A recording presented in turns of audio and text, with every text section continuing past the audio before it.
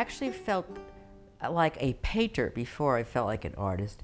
When I left Cooper Union in its beginning of the third year and went off to Italy and found a studio in Fiesole and painted this painting over here called Fiesole Studio. That's when I was painting every day and seeing great art and said, this is it, I was a painter. There were many family members that helped me begin my career as an artist and continued on with galleries and other artist friends. They supported me by recommending me to show and shows, and I found that's really the best way to get into galleries or exhibit, support of the other artists. I don't really have a favorite. I do like to work in many media. Everything to me can be beautiful. It's how you present it or how you feel about it.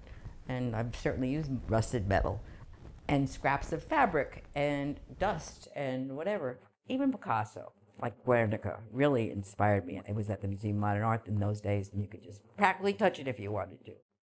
I mean, I'd like to survive on my art, but I never really thought that was why I was doing art. It was 1985. I had a graphic design studio, advertising agency, so I had tons of Pantone paper.